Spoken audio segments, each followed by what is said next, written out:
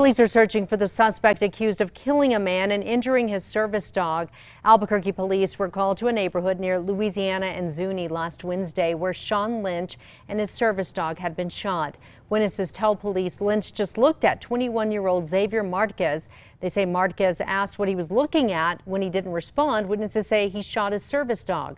They say the two began arguing and Marquez shot Lynch in the head. He was rushed to the hospital where he died on Monday. A warrant is out for the arrest of Marquez, who is now facing an open count of murder. The day before the shooting, Marquez had just been released to pretrial services in another case where he's accused of punching an off-duty officer in the face.